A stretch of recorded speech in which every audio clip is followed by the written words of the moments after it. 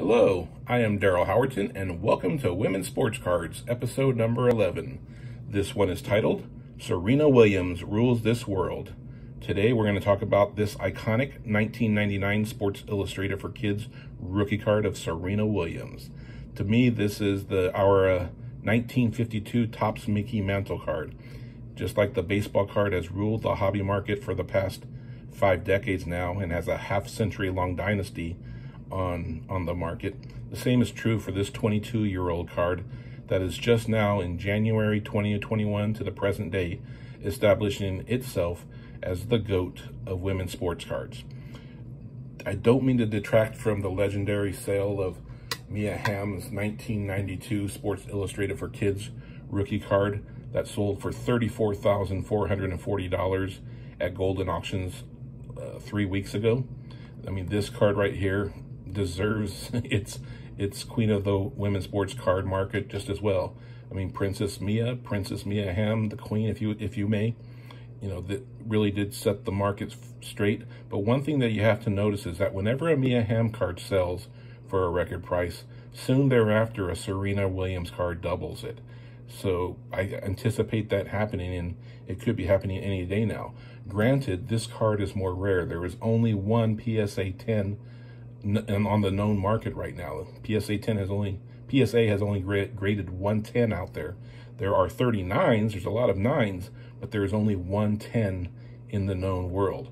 As opposed to the Serena Williams card, there are 8 10s out there. It's also very rare, but not as rare as the Mia Hamm card, and there are only 11 9s. So in a sense, it's harder to get a 9 or 10 for a Serena Williams, but the 10s, there's only 1 Hamm and there's only 8 Williams. So these cards are in huge demand for anybody who wants to get the GOATS collection and has to have it complete, because you can't have a complete GOATS collection without Mia Hamm or Serena Williams, and that is what's driving the bidding wars up for these cards, and consequently all the other GOATs follow as well.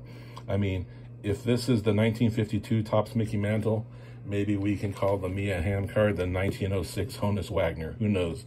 I mean, but to me, these are the two cards that drive the market, and we have to respect it as such. But let me illustrate why I say the Serena cards double the Mia Hamm cards. And I have to get into some personal testimony to begin that. It was basically about a summer ago, in summer 2020, late July, I made up my mind I was going to buy all my favorite 20 female sports athletes. They were really cheap. Nobody cared about women's cards. They weren't hardly any graded cards on the market. Even in the midst of NBA, NFL, and Major League Baseball cards going through its greatest frenzy with all the stock market up sales and record-setting sales of baseball cards, basketball cards, football cards, soccer cards, women's sports cards hadn't made a movement yet. I was able to buy 18 of my favorite 20 athletes for less than $10, and these were all raw cards. This Mia Hamm one cost a bit more. It was $30. The Serena Williams uncut card from the magazine I bought for $100. And granted, at the time, I was like, well, who knows? If Michael Jordan's card or Steph Curry or all these other GOATs can sell for $1 million, maybe one day the Serena Williams card can sell for 10% of that. And that would be $100,000. And if I paid $100 for a $100,000 card in the future, I would be very happy. So I bought them, put them in a drawer, didn't pay any attention to them until January 2021, when I was curious if they'd gone up in value, looked it up in eBay, and boom, I started seeing record-setting sales, 4-figure sales of graded cards of both Hamm and Williams. The first one was Mia Hamm's card. The sale date, I have it right here, was January 16th, 2021. A Mia Hamm PSA 9 card, less than 6 months later, sold for $1,059. One day later, January 17th, the Serena Williams PSA 9 version sold for $2,250, doubling that Mia Hamm card. That same day, a PSA 10 of the Serena Williams card sold for $10,000. And that's been the last time we've seen a PSA 10 of Serena sell. The other 7 owners haven't sold their card this year, and it was only that 8th owner who sold it for $10,000 that gives us any record of a PSA 10 sale of Serena Williams. That basically established the benchmark with the women's sports card market, its first 5-figure sale. And after that, everybody else went loose. We saw Alex Morgan 1-of-1 go for $16,000. We saw a next generation star like Naomi Osaka go for 5 figures. We also saw Serena Williams cards go for 5 figures. But basically, it was those two cards that started the market. And when we saw those other ones break the $1,000 or $10,000 mark, it was probably closer to April, May, June. But in February, we still saw the Mia and Serena cards dictating the market. We saw in February 17th, the PSA 9 version of Mia Hamm sell for close to $3,000, $29.88 to be exact, establishing a new mark. And then right after that, I should say establishing a new mark for PSA 9s. And then right after that, Serena doubled it again 10 days later with her card selling for $6,850, her PSA 9.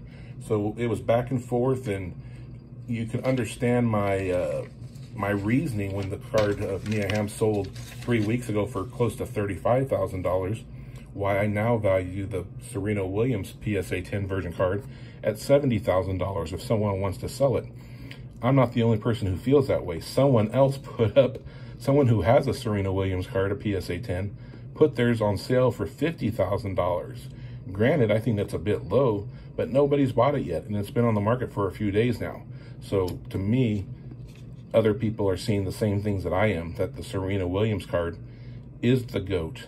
Not only is it better than the competition out there, but there's been some people who've made noise that the 2003 Net Pro Serena Williams cards are her rookie cards, which I disagree. Those to me are league rookie cards, but this is the true rookie card, the 1999 SI for Kids card of Serena Williams. I mean, it came out 4 years earlier. It's a nationally validated card. We see all these other cards going for thousands of dollars. So SI for Kids nowadays has that respect among card collectors. And then when you also look at, you know, just the scarcity factor, there are only 8 PSA 10s of this one. If you look at the Net Pro of 2003, there are 20 PSA 10s out there. There were 100 cards that have that were made of that one. If you're looking at the Glossy Elite, is the one I'm talking about. There were 30 that have been graded, and 20 of them, believe it or not, got graded PSA 10s. I mean, that's another story, how 20 out of 30 cards got graded 10s, but that's what they did. PSA used to give out easy 10s to women's sports cards back, you know, before the pandemic, but that's another story, and I'll have to get into that later. That's in my humble opinion, I should say. So it wasn't surprising to me, July 15th, after the record Mia Hamm card, that one of those cards sold for $26,500 as recently as 2 days ago, July 15th. Those are great cards. Those are iconic cards too. But to me, they aren't the 1999 SI for Kids card, which isn't going to go for $26,000. I think it'll go for at least $50,000 as the person has it on sale right now, and will eventually climb up to $70,000 before the year is over. So that being said, I just wanted to get all that out there. Thank you for bearing with me. But what I also believe is that these, like I've been saying all along, ever since the summer of 2020 till January of 2021 to February 2021 to the present date, these two have dictated the market.